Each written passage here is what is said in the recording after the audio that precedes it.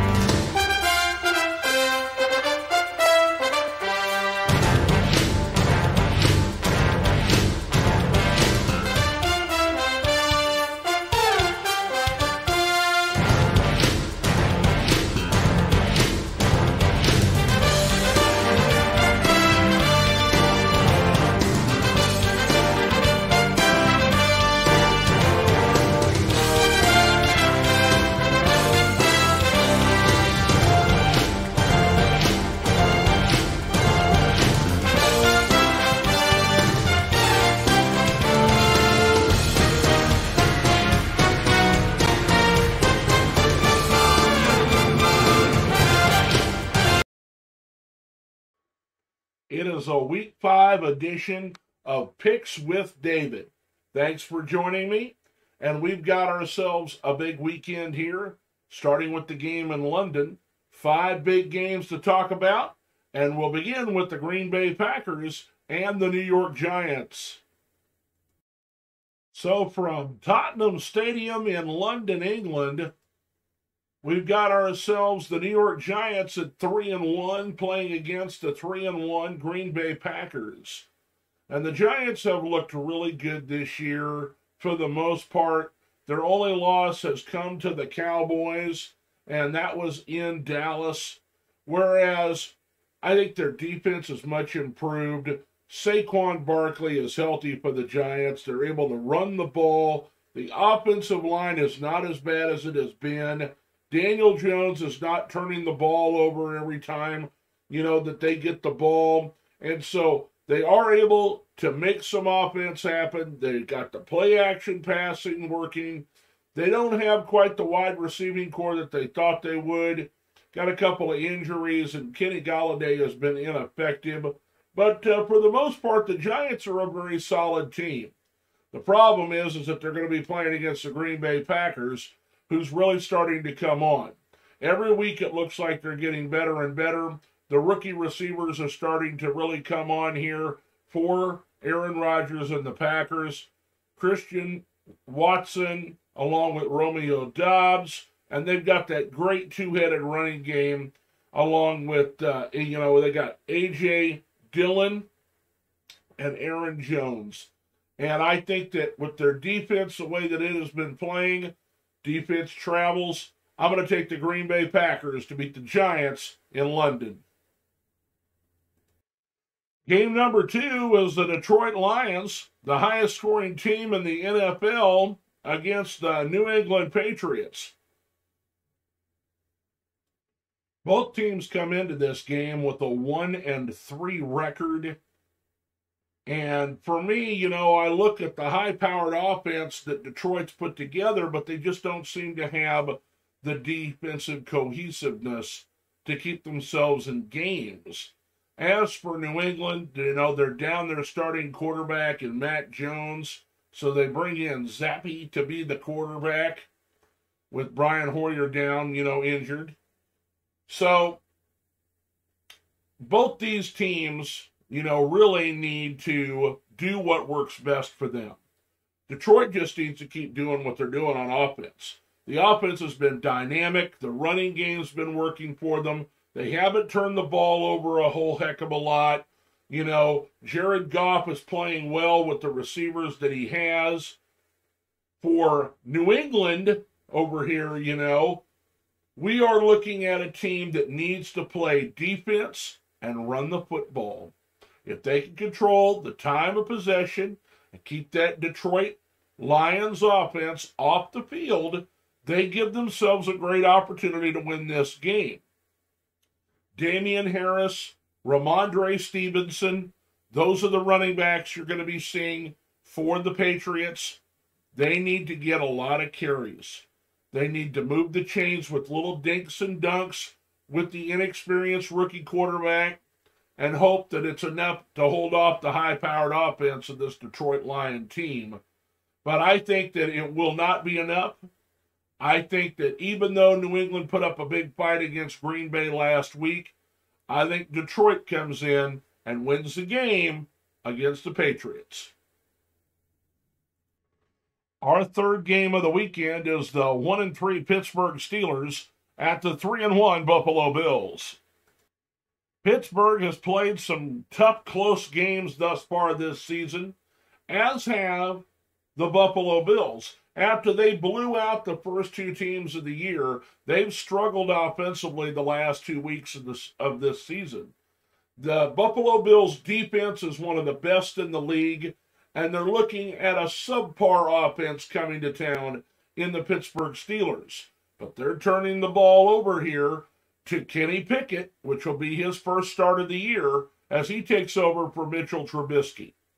I think that Pittsburgh needs to concentrate on running the football and playing good defense. Obviously, they're going to have to hold off on that big-time play offense that the Buffalo Bills have. They've got weapons all over the field. And so, for me, I look at this game. I think it's an obvious mismatch. I think Pittsburgh can make some things happen, and it'll be a lot of fun to watch and see what the rookie Pickett can do against that really strong Buffalo defense. But I'm going to take the Buffalo Bills to win the game against the Steelers. Sunday Night Football on NBC, and it's a big rivalry in the AFC North. We've got the Cincinnati Bengals and the Baltimore Ravens. Both teams come in here with a 2-2 record. Baltimore, in their 2 losses, have trailed for a total of 14 seconds. And, that's really what I think has defined their season thus far. Critical mistakes by the head coach, not kicking field goals, going for it. Lamar Jackson turned the ball over last week. They clearly had Buffalo on the ropes. At one point in time, they had a huge lead against the Miami Dolphins, and they let it slip away. Baltimore's defense is turning the ball over a lot, but they're not stopping anybody when it comes to yards, moving it up and down the field. Cincinnati, this last week, they've had 11 days to prepare for Baltimore, and last year they lit them up to the tune of 41 points each time they played them. Cincinnati swept them last year, and their offensive line really started to look like it was gelling and coming together in the game against Miami. Now, I originally was thinking that I was going to take the Cincinnati Bengals in this matchup, but I think Baltimore's got a lot to prove. I think that they were embarrassed here this last week, that they didn't win the game. It's in prime time. I don't see Lamar Jackson and the Baltimore Ravens losing to Cincinnati. I'm going to take the Ravens in this game. Monday Night Football on ESPN. It's the Las Vegas Raiders at 1-3 coming into the 3-1 Kansas City Chiefs. The Raiders have struggled defensively thus far this season, and that's not a good combination when the Kansas City Chiefs are coming to town. They hit on all cylinders last week against the Tampa Bay Buccaneers, and the Chiefs, of course, are playing at home. The Raiders want to showcase their new offense and Devontae Adams. They have not been getting the ball to their big play tight end, Darren Waller, and I think it shows a lot, when it comes to some of the drives that they have put together this year. If they would be getting him the ball a little bit more, I think they could have picked up some more wins. They want to blame it a little bit on the defensive side of the ball, but I don't think that the offense is holding up their end of the bargain either. Kansas City's defense is number 1 in the NFL against the run. Of course, if you have a big lead, the other team isn't going to run the football, and that's what happened with Tampa Bay. I think they only had 5 carries in the whole game for -3 yards by Leonard Fournette. Kansas City is looking to dominate through the air, and now they've got their running game going. Behind that big offensive line that was new last year, they're starting to gash people. Clyde Edwards-Helaire, Isaiah Pacheco, and then out of the backfield with receptions, you've got Pacheco, you have Clyde, and then there's also Jerick McKinnon. I think we're going to see a lot more of that. While the wide receivers have not been spectacular with big plays down the field, I think that's the new wrinkle for the Chiefs offense. I'll take Kansas City to win it on Monday Night Football. That's going to bring us to our spotlight players of this weekend. And once again, we're looking at the starting quarterback, Kenny Pickett of the Pittsburgh Steelers, making his first start.